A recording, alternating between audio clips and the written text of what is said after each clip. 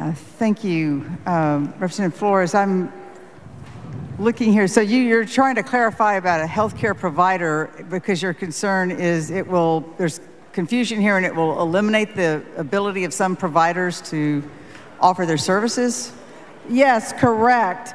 The way the bill is written is meant to impact those medical professionals that have pharmaceutical prescribing authority by limiting their ability to prescribe puberty blockers or hormone therapy.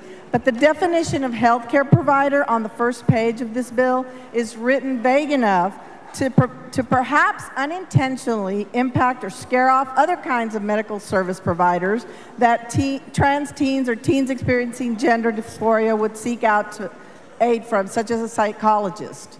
So you're concerned that mental health care providers would be excluded from being able to treat these young people? Correct, because the object of this bill is to prohibit, either surgeries or procedures or prescription of drugs such as puberty blockers, etc. But this, by having such a broad definition or using the term healthcare providers, that doesn't say,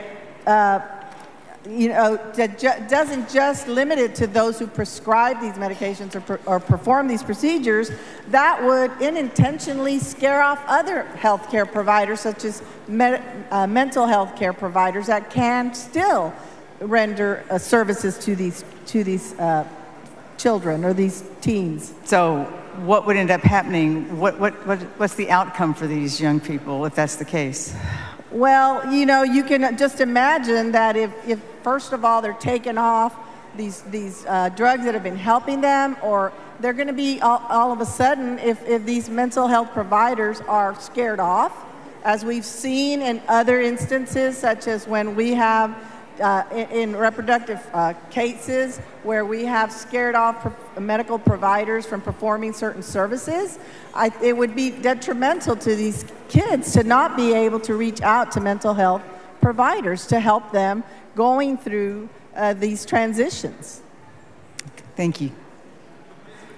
Members, please, this bill is very simple. It removes any ambiguity as to who this legislation is truly aimed to regulate or prohibit from either prescribing medications or performing procedures that are enumerated in the bill. So please, let's make sure that we don't unintentionally scare off mental health professionals by including them in this broad term of healthcare providers. I appreciate your support of this amendment. Thank you.